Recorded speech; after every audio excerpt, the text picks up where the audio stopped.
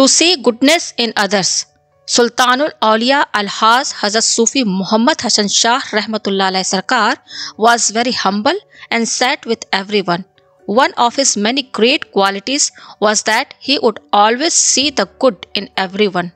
The Sheikh said, "There is some goodness in every bad man, and there is a good man hidden in every bad man. Our job is to get the good person hidden inside, to recognize the truth and to bring him on the path of safety." It was very common to see people who were previously on the wrong path to begin wearing the clothes of the pews and invite others to goodness after their association with the Sheikh.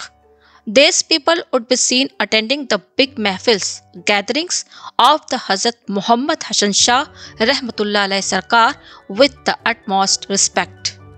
When they would approach him in the mahfils, Hazrat Muhammad Hasan Rahmatullah Sarkar would be seen smiling and would say to them, "My son, what is in this for us?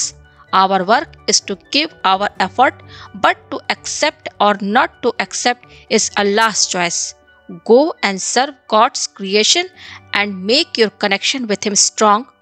God willing, you will be successful."